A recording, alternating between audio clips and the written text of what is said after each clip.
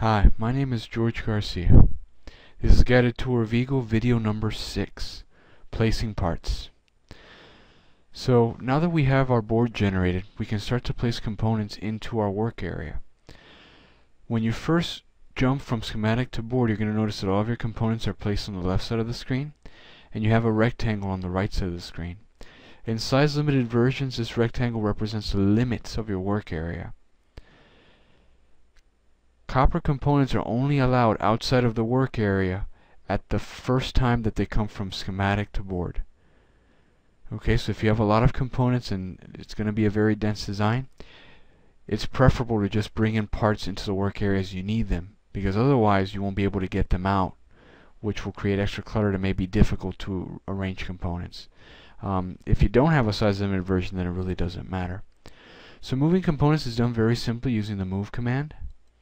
Click on the move command. We select the part we wish to move. If we right click, we'll be rotating the part in 90-degree increments. Okay. If we take a part, for example, and we want to place it on the bottom of the board, if we mirror it by clicking our scroll wheel on surface mount components, it's very easy to see that the pads change and the text reverses, indicating that it's mounted on the bottom. Okay, so this is how we move and we mirror components. Okay, we move them, right-clicking rotates them, clicking the scroll wheel in the center mounts them to the bottom. Okay, and you'll see that the text reverses. The same thing will happen with through-hole parts. It's just not as obvious. With through-hole parts, you'll be able to tell because the text will reverse, but the pads won't change. See? Now what happens if we want to move a group of parts?